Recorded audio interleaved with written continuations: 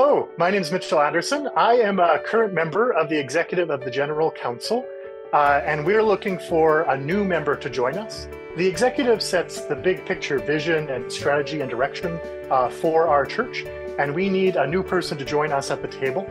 Right now, especially, we're looking for women or non-binary people who are racialized, or young adults, or people who are diaconal or designated lay ministers to enrich the diversity at the table. So if that's you, please put your name forward, or if you know someone who would enrich the executive's diversity in one of those ways, encourage them to put their name forward so that we can benefit as a church from the experience and perspective of more people to help us.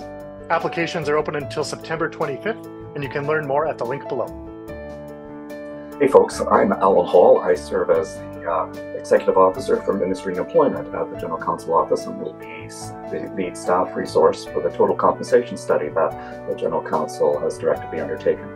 This is an exciting piece of work that is going to look at our compensation and its impact on Indigenous, racialized women, persons with disabilities, and to SLGBTQIA+ ministers.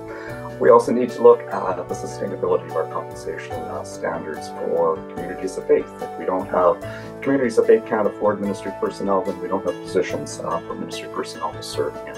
It'll be an interesting piece of work to do. We would welcome folks from all regional cost of living groups and representatives from the identities that I mentioned. September 25th is the deadline. Click below. With the past many hateful things against people of sexual minorities, the United Church of Canada is moving a next step in issuing an apology to the two SLGBTQI+ people and communities. We are looking for volunteers who can help to come up with an apology. People who can give voice to the lament. People who can give voice to recognition and commitments of the church.